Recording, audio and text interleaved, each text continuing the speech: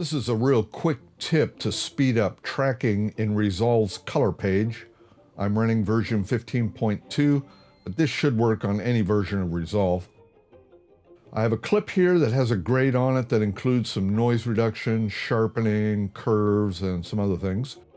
And I've added another node, the one that's highlighted at the bottom there, and we have a power window active in that. Go down to power window, and you can see it's going to be on this guy's sleeve. He's got these giant cuffs. So I've set a power window around that, and now I want to track it. So I go over to the tracking window, and I say start tracking forward.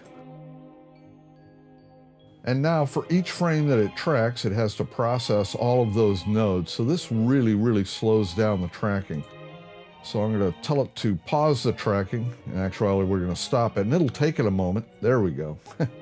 I'll reset my playhead back to the home position, and then I will reset the tracking data.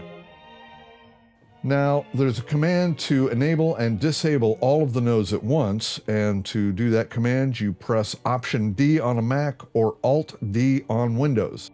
That turns all the nodes on or off.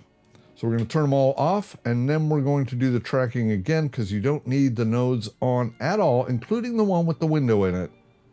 So the tracking doesn't have to process all those nodes, and it's much faster. All right, there you have it. Hope that helps someone out there. I'll see you folks in the next video. Until then, take care.